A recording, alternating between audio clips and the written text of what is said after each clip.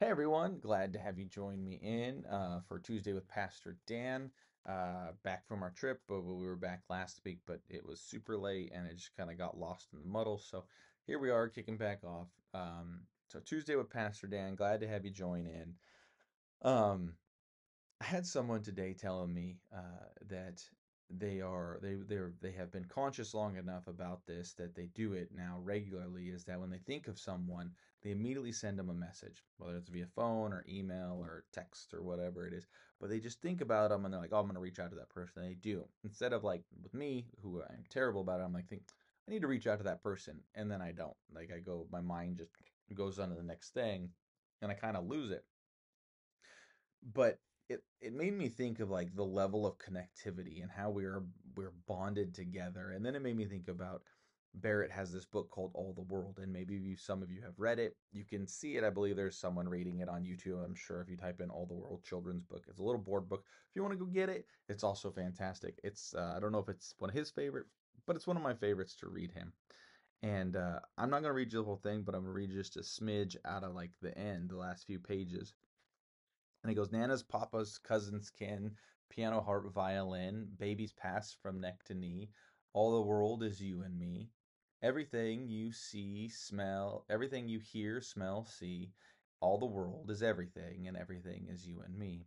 Hope and peace and love and trust. All the world is all of us. And that's where it ends. All the world is all of us. And I love it. I love it. As you can see, I have it fairly well memorized.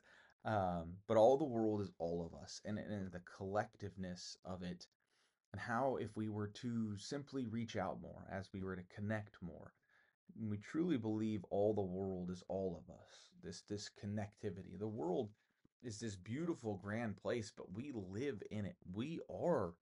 It's just like the church is not the building, the church is the people that come into the building.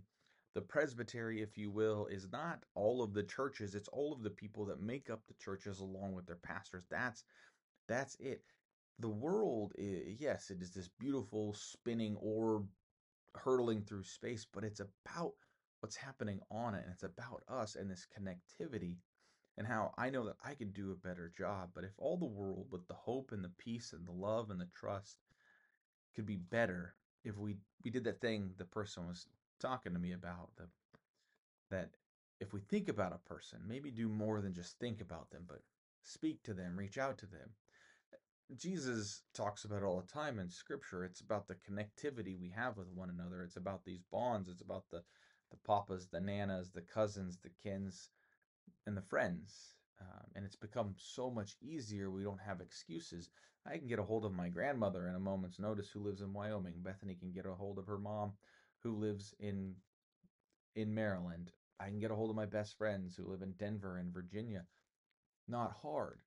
Our excuses for not holding on to this love and peace and hope and trust that is what binds us together and what we can spread are really wearing thin. But we have to recognize what the board book says is that all the world is all of us, and we're connected and linked together, bound together, not just through our commonalities, but our differences, and the fact that we are human in this place and this time. I love it.